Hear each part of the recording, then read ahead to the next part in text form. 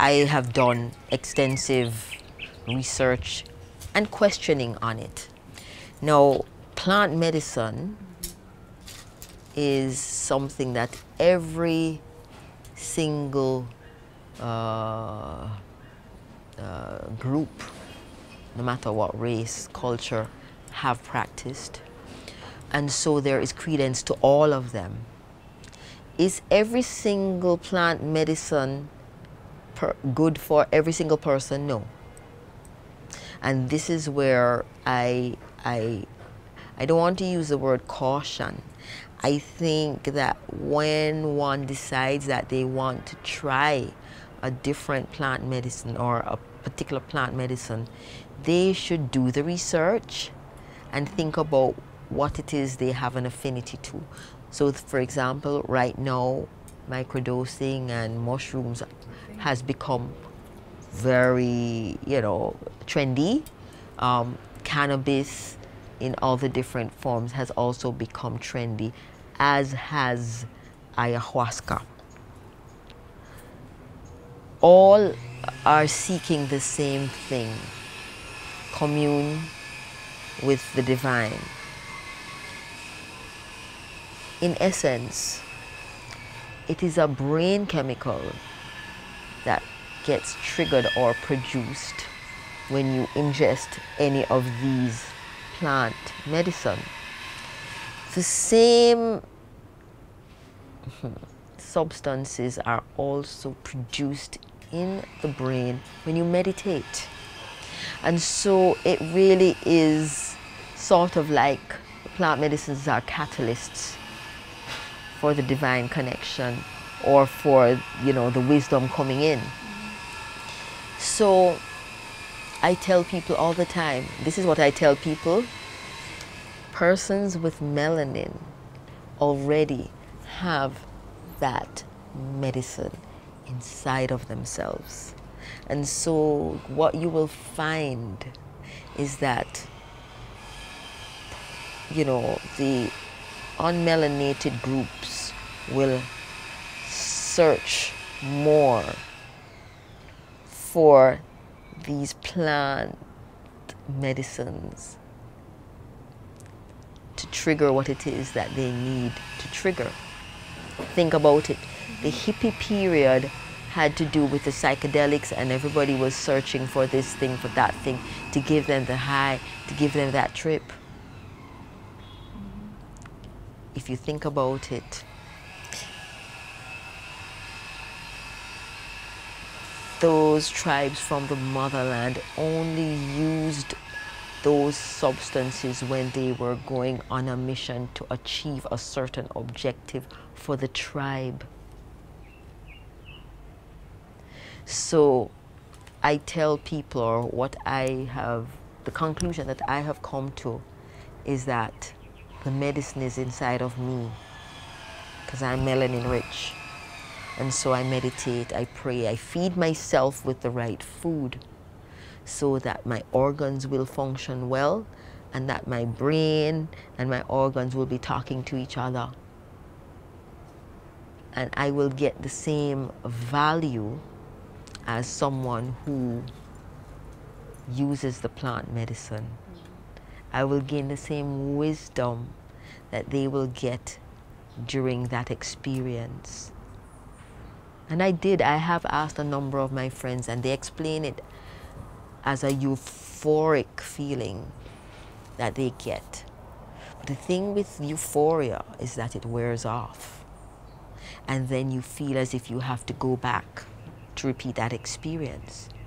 So what I suggest or recommend is that people choose meditation, sound, movement, good nutrition, and good thoughts to bring in that wisdom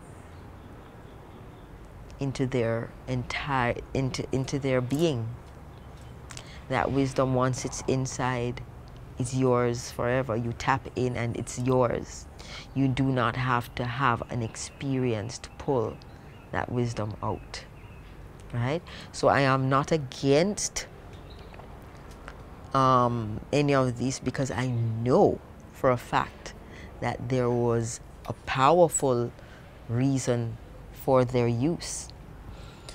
A lot of it had to do with the dimensions. And so the wise ones, the healers, would sometimes recognize that they would need to travel into another dimension or into time, a different time and space, to bring back the medicine to solve the problem in the now, in the third dimension. And so this goes back again to our conversation about anxiety, depression, and mental illness, because I do not think there is any such thing.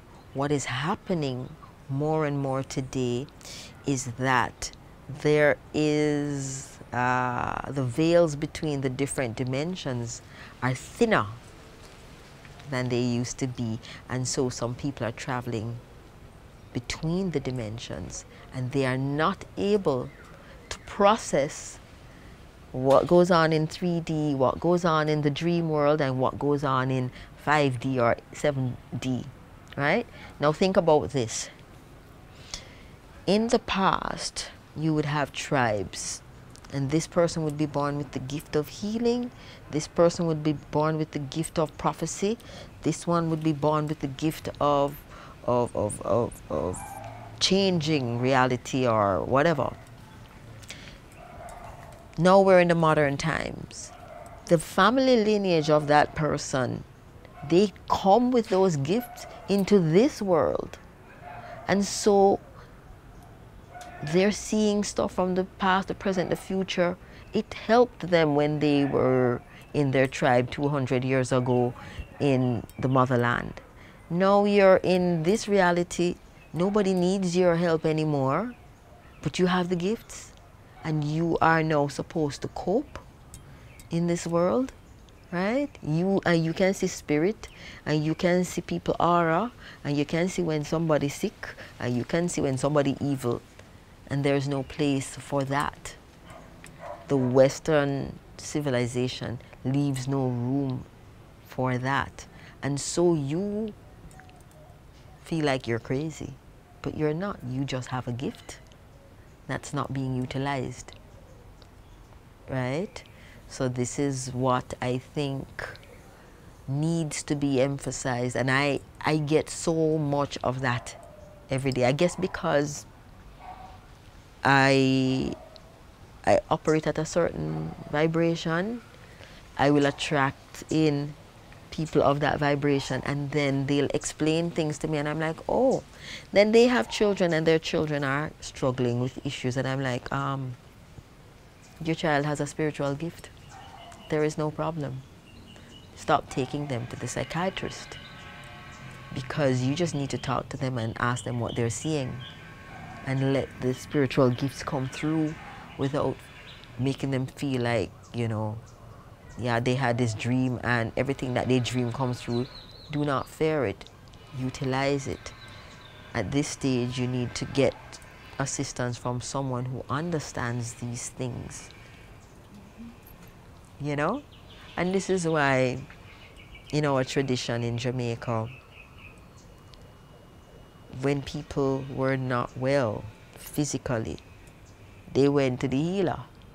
And when they were not well mentally, they went to the healer. Because guess what? They're all inextricably bound.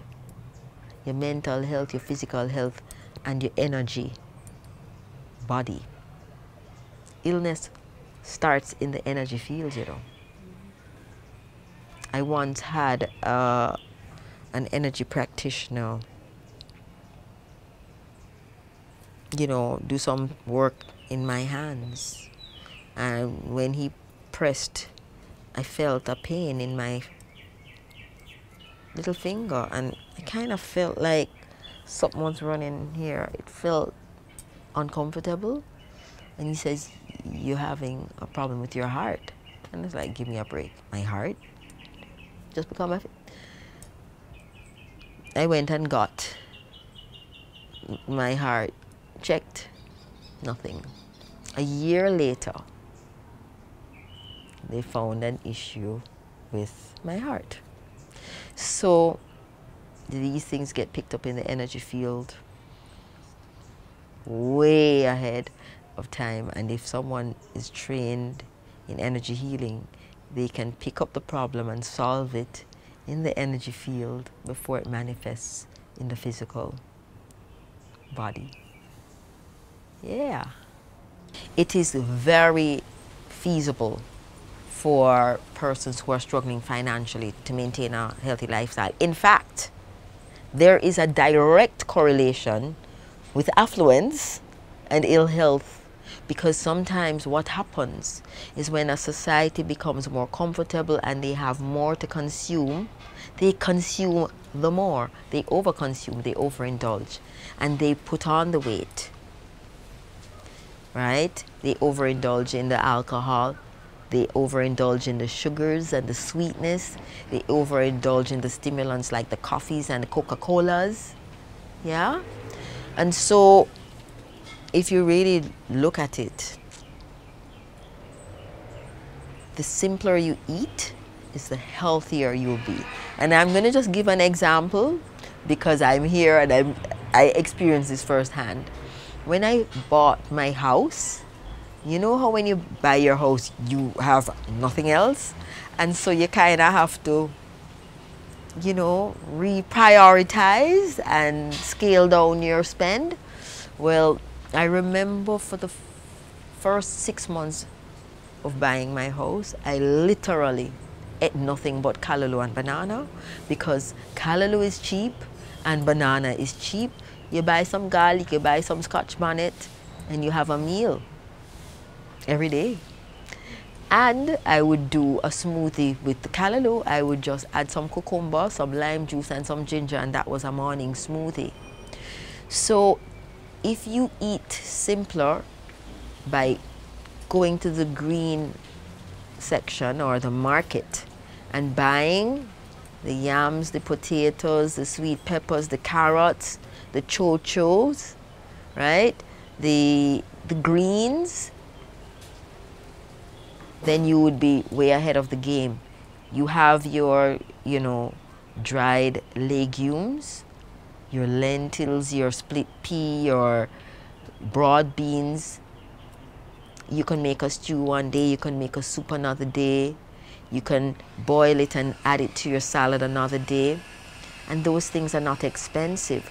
We tend to think that good health equates with going to the health food store and buying expensive supplements and extracts. No, you can get your nourishment from foods. And in fact, the more unprocessed foods you consume, the healthier you are. I would notice that the more money people have to spend is the more processed food they will consume. You can go into the supermarket and look at some people's trolleys, and it's piled high with cookies and cakes and snacks and drinks, sodas and sweet juices with additives, high fructose corn syrup, red, yellow dye, preservatives. Those things are what makes us ill, but they taste great because they also have flavor enhancers. And I will not go into what those flavor enhancers are made of. Some flavor enhancers are made of the fetuses and the reproductive organs of different animals and all sorts of strange things. You're better off going and just buying some ground provision and some green vegetable, juicing it, stewing it, cooking it. Pumpkin. If you buy a whole pumpkin, that pumpkin can make so many meals for the day, for the week, for you and your family. If you buy 3 or 4 quarts of red peas, broad bean and lentils, you'll be able to feed your family for the whole entire month, right? If you get your coconut milk and you squeeze it and refrigerate it or freeze it and you put it into sachets, you can have portions to add to your food, and you can be healthy. One thing I'd like to stress though is that people move away from cooking once a week and freezing, because when your food is frozen and reheated, you lose a lot of the nutritional value of the food. And we have to recognize that food in its natural state has life force in it, and we are nourished by the life force. In addition to the vitamins and the minerals, the life force of the food nourishes us. When we cook it, denature a lot with heat, and then we freeze it, we denature some more with the freezing, and then we thaw it and microwave it, we denature everything else in the microwave. Avoid the microwave, right? And try to prepare your meals fresh when you can, as much as you can, so you can get the vital forces of the food. One thing that comes to mind is, for example, the milk from nut milks. When you take a dried nut or bean and you pour water over it to soak it, you are doing the most powerful thing that you can do for yourself, because the life force that is required to take the seed or the bean out of dormancy into, activating it to grow or to germinate, and you consume that, you get that energy. So for example, when you have almond milk, if you soak the almond overnight, it starts the whole process of germinating. You reactivate the energy, the life force required to get that to start growing. You then wake up in the morning and blend that and consume that. You are consuming the goodness, live food. Yeah? So it is very simple once you understand how to nourish the body. It is very simple to nourish the body properly, not with a lot, with very little, but intelligently done, right? Someone shared with me once photos of people on the beach in 1970 and photos of people on the beach in 2010, for example. Everybody on the beach in 1970 was average weight, size. They looked okay. The same cross-section of the beach today has a whole lot more obesity. And this is straight across the board in all the different cultures and all the different races. And so moderation in consumption. So it might be a blessing to not have a lot of money, because then you consume just a little less and you'll be a little bit more intentional about what you do consume. So no, don't consume sweet drinks and Pepsi and bun and cheese. No. Go for the green juice. Go for the ground provisions, because again, ground provisions have the magnetic property of the earth. The fruits and vegetables that bear in the, on top of the earth, they have a different vibration. So you need to have ground provisions. You need to consume vegetables that grow on the plant.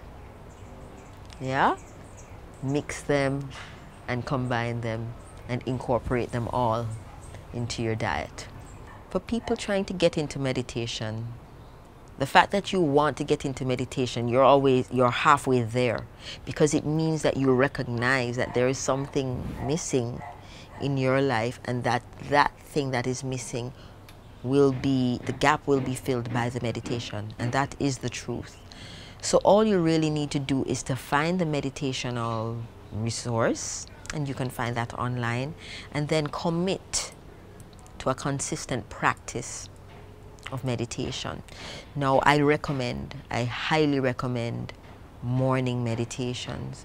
Why? Again, it has to do with the circadian rhythm.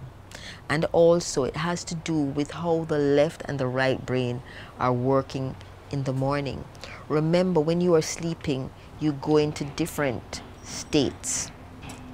There's a state called alpha, and when you just rise in the morning, your brain waves are alpha. And so to go into meditation is very easy because your brain is already vibrating at that frequency, right? I also must throw in that manifestation, which is a buzzword right now for everyone. Manifestation speeds up when you are meditating. And if you set your intentions early in the morning and go into the meditation, the brain becomes just so much more intelligent in terms of helping you to navigate towards your goal. And so it creates things like synchronicity and serendipity, and you find yourself being in the right place at the right time every day if you meditate. Also, when you are meditating, you will find that your vibration is going to raise. And when your vibration raises, there are some people who you are currently interacting with that are going to fall away because you are no longer operating at the same vibrational level. So relationships will sometimes come to an end when you really start meditating.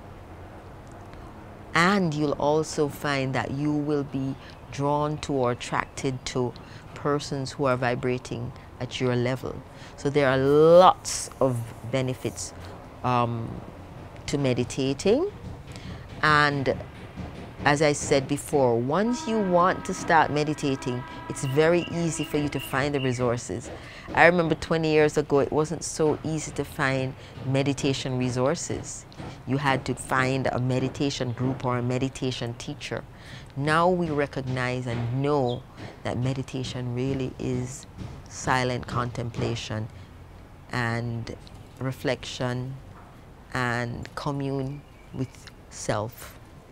And so that makes it very accessible to you all the time, any time of day or night. I've been trained or participated in several different types of meditation. Some are guided, some have you visualize certain things, you know, so that you go into the stillness quicker. Some have you chant a mantra silently to yourself. Some have you, you know, just be still, right? But all of them ultimately have the same outcome, which is a more powerful connection with yourself and a more powerful connection with the divine or source or God. Well, the meditation, the number one benefit is to connect with the divine source, God, whatever you may call it. Come back into the oneness. Because what has happened is that we are externally pulled. So we are pulled by the radio, the television, our devices, our relationships, and we leave no time to commune with self. Because within the self is what some people refer to as the higher self, the all-knowing, you know, portions of your self reside within. And there's only one way to tap into it, and that is in the silence through meditation. Scientists have also done the research and have found that some of the benefits of meditation include decreased heart rate, decreased blood pressure, decreased anxiety, decreased cravings. There is something that happens when you meditate. The left brain and the right brain, which have two different behaviors and two different set of responsibilities in the body, they integrate during meditation, and it leads to greater cognition, greater problem-solving ability, greater awareness overall. So you will be sharper in the boardroom, you will be sharper when it comes to problem solving, and you will be calmer. So a lot of people will tell you the first benefit that they recognize once they start meditating is that they are able to handle stress better, and they're overall much calmer. They don't flare up, they don't get angry, right? And it's just because the brain, the right and left brain, hemispheres of the brain, once they integrate, there is more neural activity between the two hemispheres, and they release. Remember, the brain, the autonomic nervous system is managed by the brain. When the brain is functioning well, it releases everything that it's supposed to release on time and in the right quantities. When the brain is not working well, there's overproduction of different substances in the body. There is overstimulation of just one part of the brain. Meditation balances out all of those things. And so people will realize that when they meditate, they're able to get a handle on stress, they're able to get a handle on anxiety and depression. To some extent, it may not solve everything. They're able to get a handle on their eating disorders that they may have, and they will find that they're able to go into exercise mode easier. Weight loss and weight gain regulation also can happen through meditation. So many benefits to meditating. Your relationships also improve because you improve. So your reaction is going to be different, and so the outcome is going to be different. When I worked corporate, I was trying to encourage my co-workers to all meditate, because if everyone is meditating and everyone's response is a little bit more managed, then naturally you're going to have better work scenarios in terms of people interacting with each other. So I've only scratched the surface of the benefits of meditation. There are so many. I would like to just mention one last one. There is something that happens when one person meditates. They can shift the vibration in the general area. So you can walk into a space and know that there's someone who lives here that's meditating, because the vibration feels different. So when one person meditates, the vibration shifts. When two persons meditate, there's an exponential benefit in terms of how much the vibration shifts. When you have large groups of people meditating, you can exponentially shift the vibration of the entire locality. And so you can shift probable outcomes, especially if you have a large group of people meditating and focusing on a particular outcome. So if you have people meditating for peace, there will begin the scenario of having more peace in that area. There have been instances when they have introduced meditation into the prisons, and the violence in the prisons subsided significantly. So also when large groups of people in a country are meditating, then violence decreases, illness decreases, and interpersonal relationships improve. So we have an opportunity with meditation to raise the vibration of a collective and improve the situation for the entire collective. So that's an important other reason from a spiritual perspective why people should meditate, because the whole collective benefits when you meditate. Anxiety and depression are diagnoses of Western practitioners.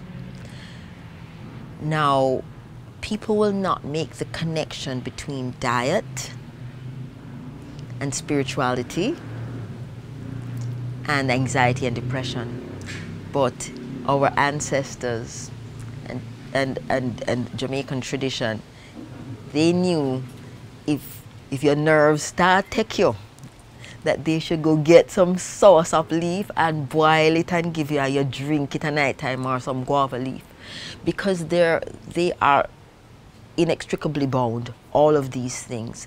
And we need to recognize that we cannot compartmentalize one thing and this and the, your health is not over here, your mental state is over here, your nutrition is over here, and your relationships are over here. They're all bound.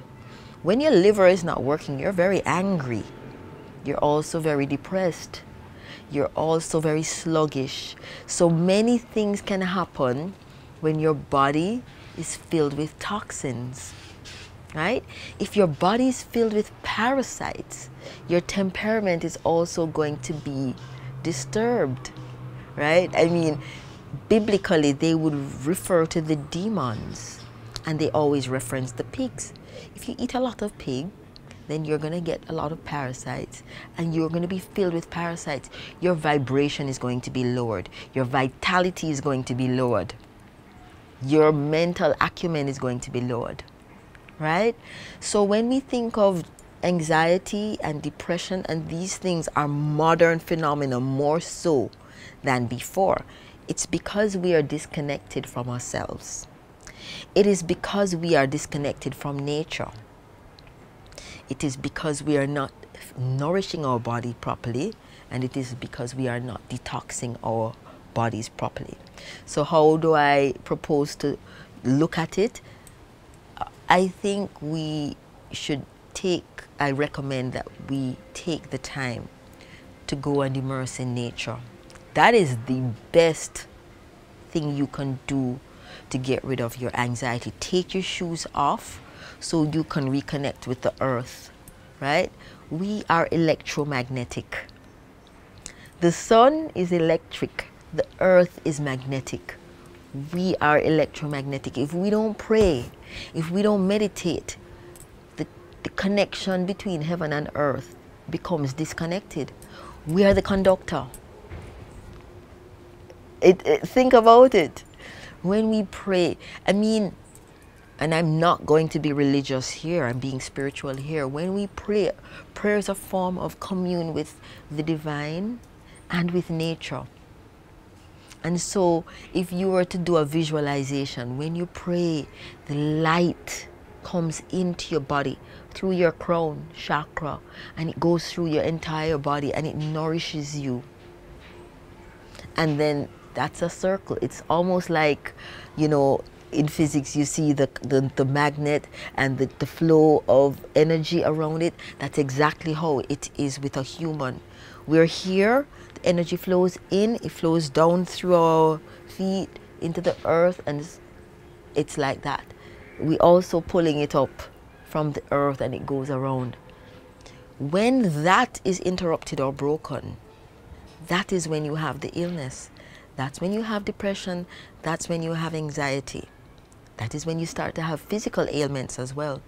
Because one of the things that we emphasize a lot in Wellness Experience Jamaica is that sometimes illness is not necessarily physical, it is energetic.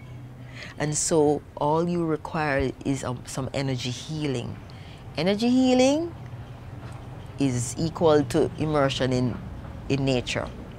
Go to the river, go to the beach, go out into your lawn and lie down, right? Go up to the top. If you're on a high building, go out on the balcony and breathe in some fresh air. Watch the sunset, watch the sunrise, watch some birds in your garden, right? So those are some things that you can do to shift your energy. You can raise your energy or your vibration also by listening to music, because music is a frequency, it's energy as well. And depression and anxiety sometimes have to do with the brain and one area being overactive or understimulated or undernourished. And so if you can stimulate the brain with some frequencies, and I always tell people, go onto YouTube and type in solfeggio frequencies, type in love frequency, type in frequency for anxiety, type in frequency for depression, type in frequency for sadness, jealousy, any kind of emotion. There is a frequency to assist the brain to come back into equilibrium. Yeah? Another thing that you can do is dance. No, dancing has always been a part of our culture as a people, melanated people. We full of rhythm. It's like we were made with rhythm. So dancing is very much a part of melanated peoples. It is something that we do naturally. We hear the drums. The drums are healing. People don't recognize that drums and rhythm are healing. And just a sidebar, in certain African countries, if any member of the tribe started experiencing signs of mental instability, they would get them out there, they would play the drums, and they have to stamp their feet, stamp, stamp, stamp. If you think about it, that's like you're grounding, you're earthing. You're reconnecting back with Mother Nature and the vibration.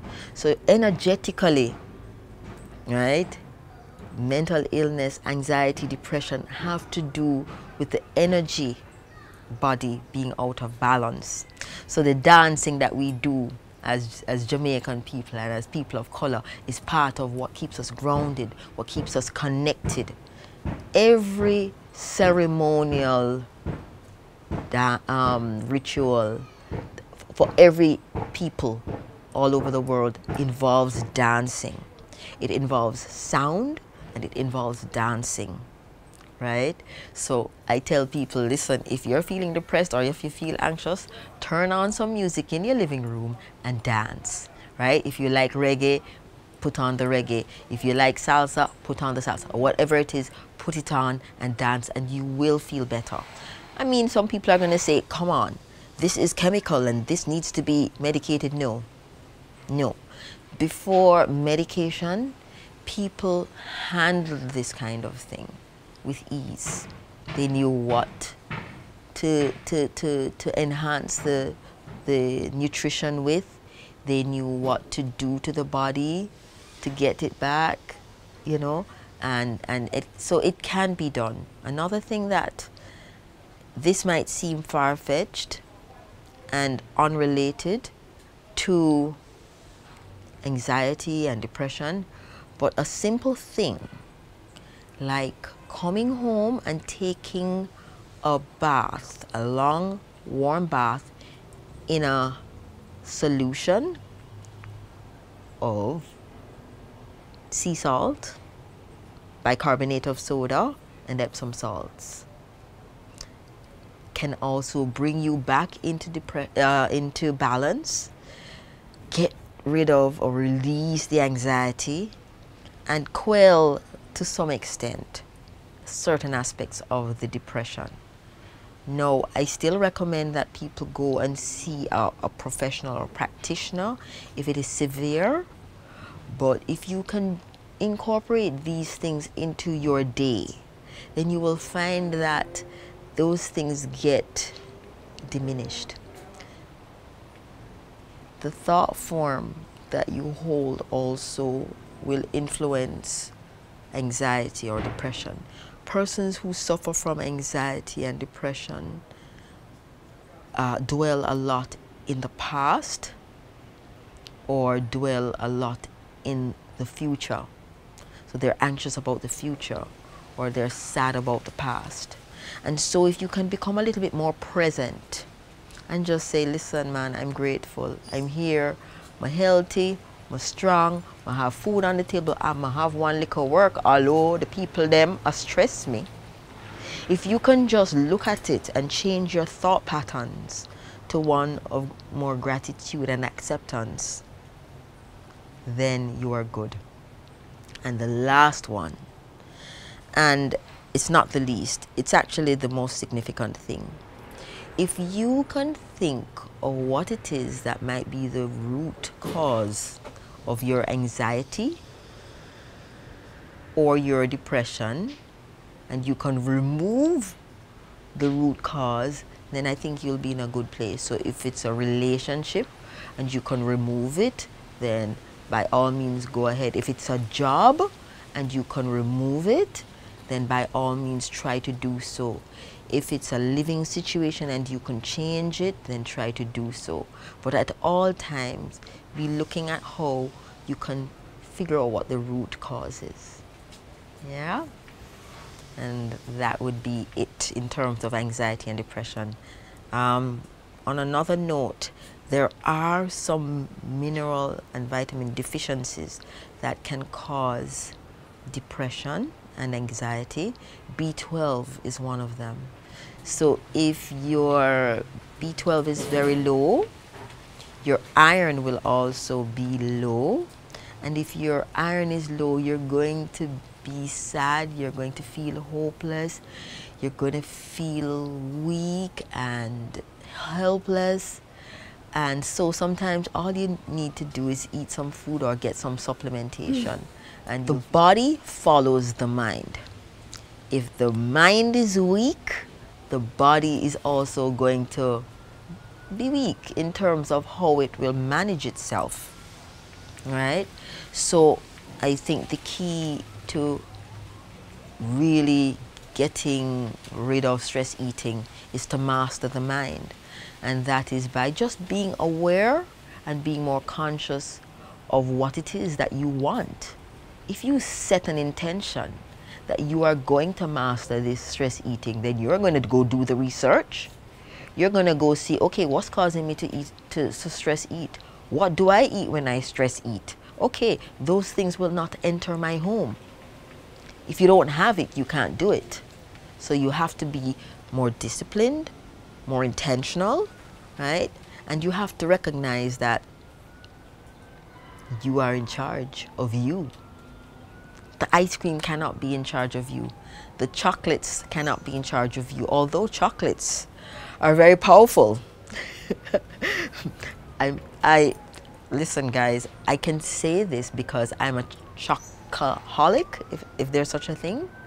And I'm also a snackaholic. So I like salty, crunchy, and I like sweet. No, there's a study that shows that the things that you crave are related to an emotion that you may have, and you express that emotion through the food that you crave. I'm told that people who like salty, crunchy have internalized anger that they have to express through eating crunchy, salty. So I must have a lot of anger because I love crunchy, salty. So I would say to everyone who's having issues with stress eating, go do the research. You know, why you have that craving for sweet, or you have that craving for cold, or you have that you know, some people eat ice. In the old time days, them say if you eat ice, you have man problem. We now know that, you know, people who are iron deficient sometimes will have the craving for ice. Yeah, so look at the stress eating that you do and do the research on it, because everything is on the internet, and sometimes it may be a little off, but you can find the right answer if you continue to search. Yeah. And in terms of getting that mind strong, you get that mind strong through meditation.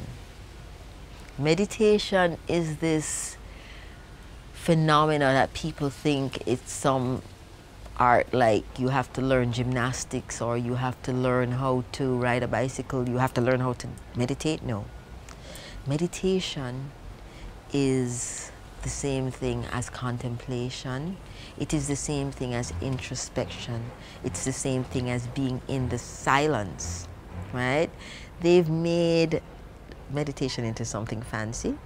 But if you want to be fancy, then go on YouTube and type in meditation for this or meditation for that, and perhaps get a guided meditation where they will take you verbally through some visualizations that help to relax you and get you into that place. But meditation really needs to be a personal effort that is done on your own in the silence. There are some meditation groups, so you can type in meditation groups and see if you can find one in your area. At Wellness Experience Jamaica, we have a morning meditation from 5:30.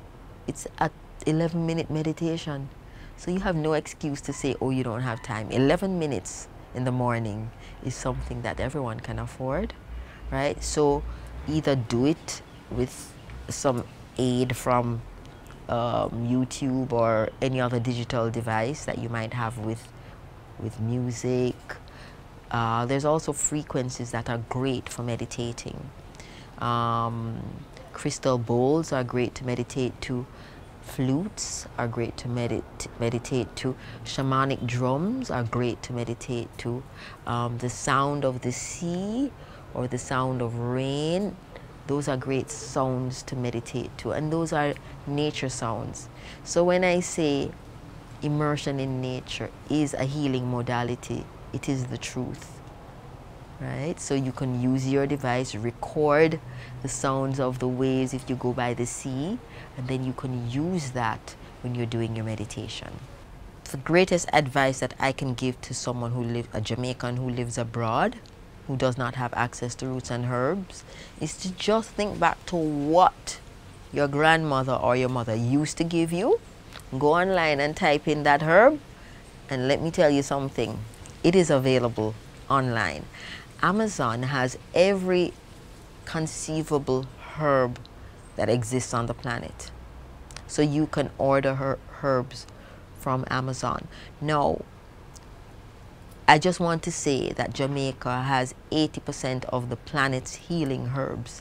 And everybody who is hearing this needs to understand that, you know, Jamaicans not normal. Jamaican herbs are also not normal. They are the most potent version of the herb. And the scientists have tested it. They've tested our turmeric against all the other turmerics, and ours is the most powerful.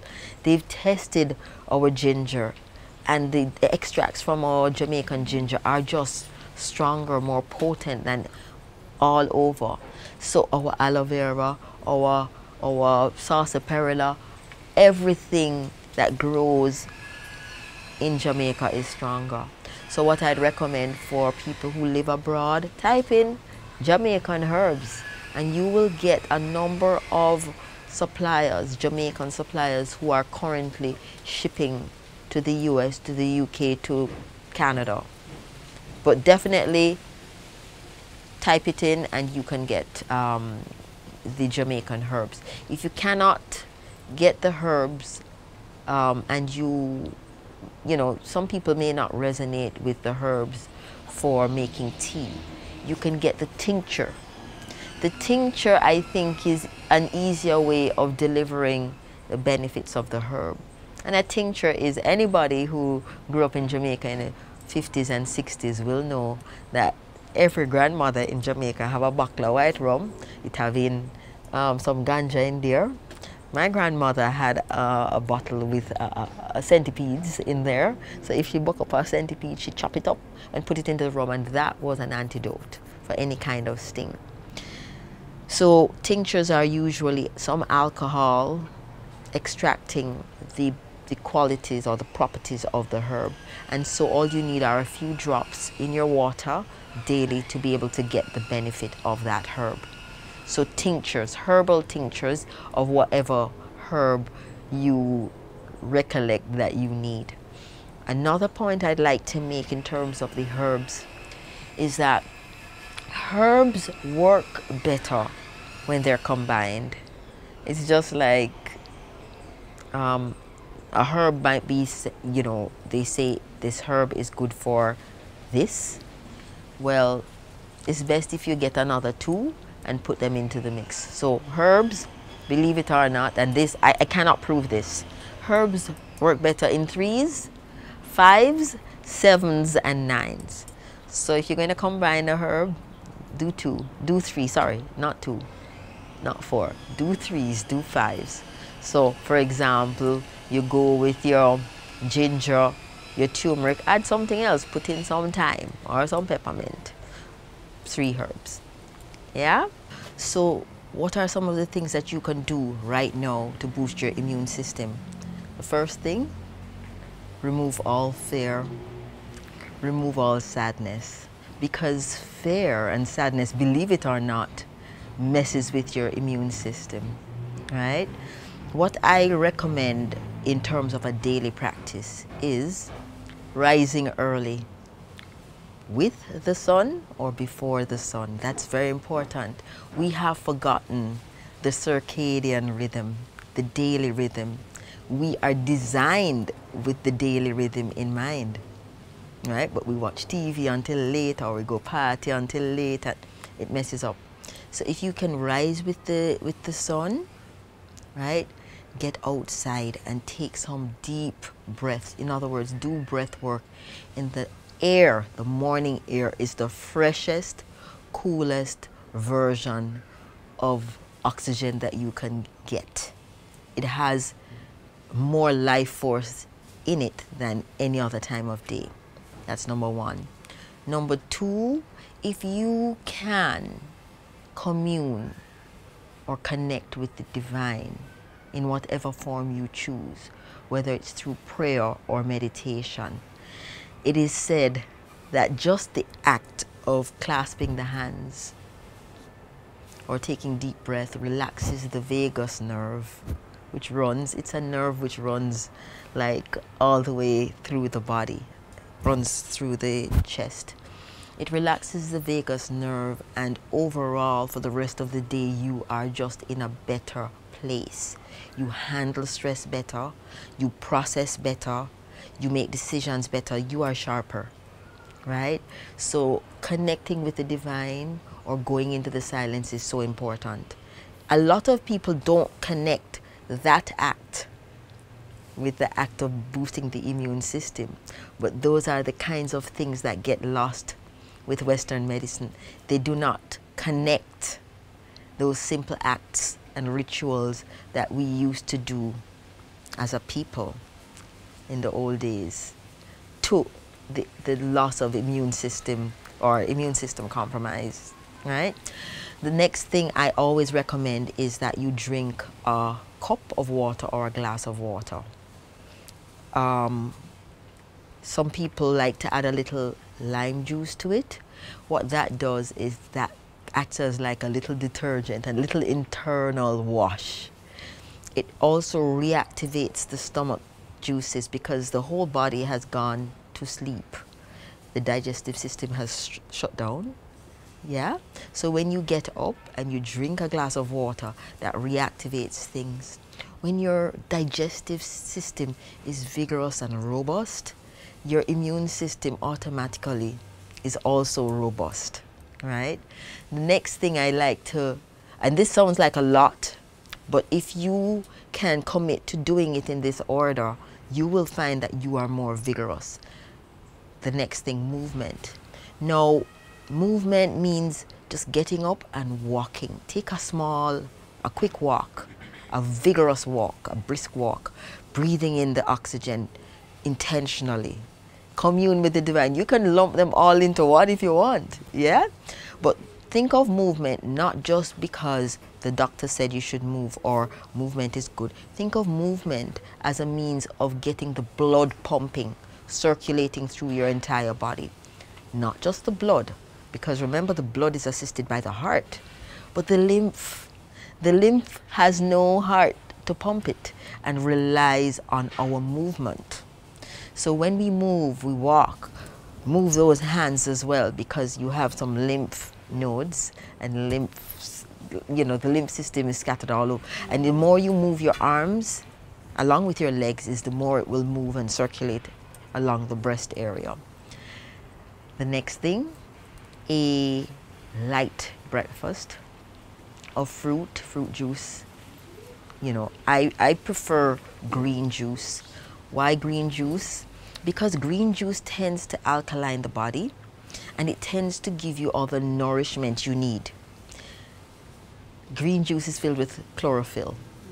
Yeah, chlorophyll is the closest thing to hemoglobin. It carries oxygen and our blood needs the oxygen. So if you can have green juice, you know, and light fruits rather than a heavy breakfast that is laden with the proteins and the carbs, then you do so. Your heaviest meal should be lunch, and your next heaviest would be your dinner. Now, it would sound like that's a lot to do, but if you can do just those, your immune system will be so much more vigorous. The other thing that I also like to recommend that people do is go to bed early. Early to bed, early to rise. You know what they say, there's a reason why they said it. They were able to observe very clearly that the persons who followed that rhythm were more successful, their temperament was more balanced, and they were able to achieve a lot more in the day, right? Another thing that I always like to throw into the mix, try to balance the types of food you consume throughout the day.